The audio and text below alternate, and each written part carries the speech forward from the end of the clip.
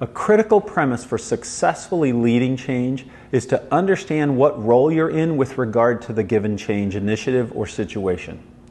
In this course, we're going to focus on the role of the champion, that is, the driver or owner of the change.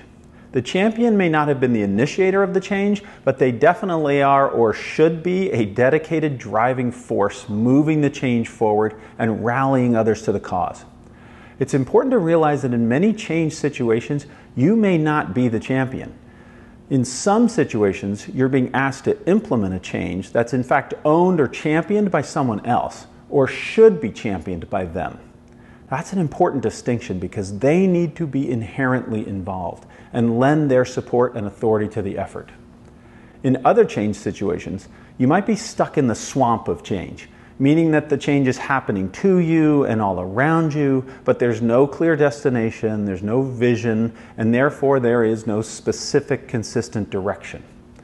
In that situation, your goal is to maintain your own morale and survive, and encourage the morale of others and help them survive as well, until a way opens up to get out of the swamp.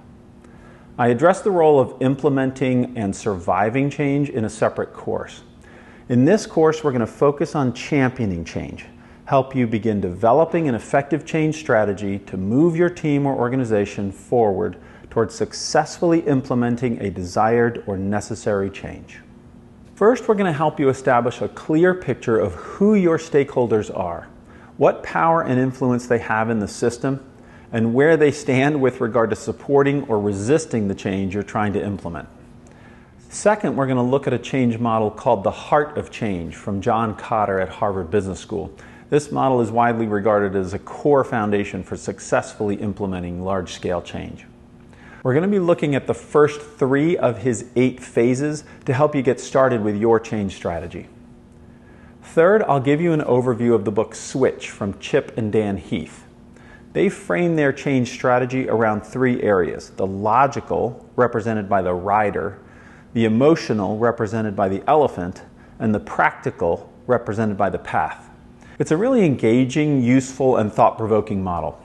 So if you realize that you are the champion for a change, meaning that it's really up to you to keep things moving, take ownership, and drive the change forward, then I'm confident these tools and models will be useful to you in defining a successful change strategy.